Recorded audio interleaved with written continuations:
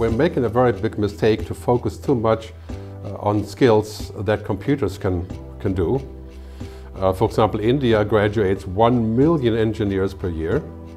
The average job for an engineer is $300 in India.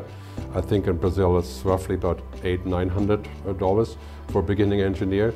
And sooner or later machines will learn this. Machines will print houses, machines will build bridges, machines will fly airplanes, machines will drive cars, machines will write research reports, machines will clean my teeth.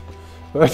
So basically, what do we do as humans? Well, we do the things that are almost impossible for humans, and we have to learn that in school. Right? Our kids have to learn how to communicate, how to understand, how to invent, how to be entrepreneurs, how to play. Right? Imagine a computer playing. Computers don't play. There's no need for that. Right? This is what we do. Right? And keep in mind, humans make mistakes, we're inefficient, we have mysteries, we lie, we make up stuff, we get sick, right? That is all the things that make us human, and we have to protect this also. So the really important part of education is we have to shift away from the idea of saying technology is the answer. Well, science and technology will always be important, and it's getting more important, right?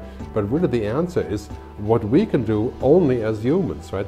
Humanities together with STEM. So STEM, science, technology, engineering, math.